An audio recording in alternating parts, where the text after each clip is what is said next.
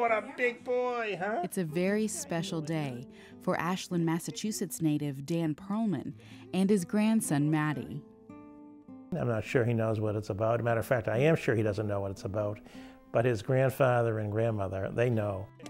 They know today is Matty's first Halloween, an exciting time for Grandpa and grandson alike.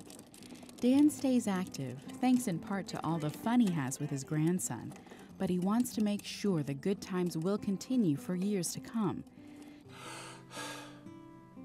Dan sees his doctor regularly to help keep tabs on his high blood pressure, and all of his information, including his last vital signs, is kept in an electronic health record, technology he readily embraces.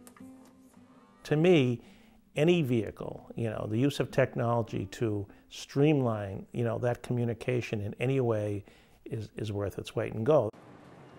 David Bates is Chief of General Internal Medicine at Brigham and Women's Hospital in Boston, Massachusetts, and Dan's personal physician. Tell me about what's been going on. I'm feeling pretty well. Medicine is changing very fast, and it is effectively impossible for any individual provider to keep up with all the changes in medicine.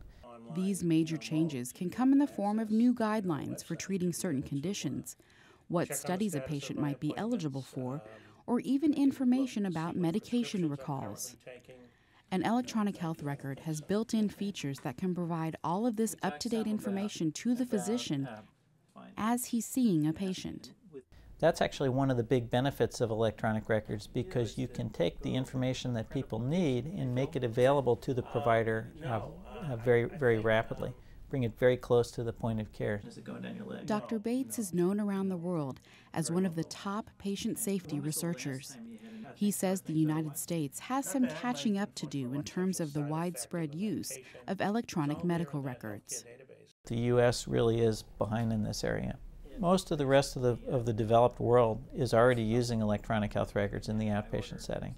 Electronic records also impact the way patients communicate with their healthcare providers.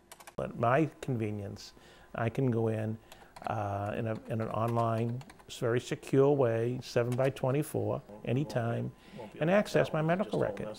And check when my next appointment is, check what prescriptions I'm taking, request a referral.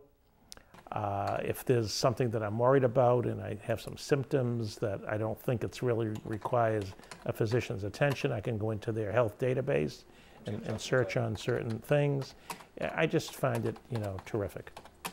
Electronic prescribing is another feature designed to improve patient safety, partly by eliminating the need to interpret a physician's handwriting. Doctors choose prescriptions in correct dosages on the screen, and they're transmitted electronically. Penicillin. The medication will come up, and here I get a warning showing that this patient has a relevant allergy.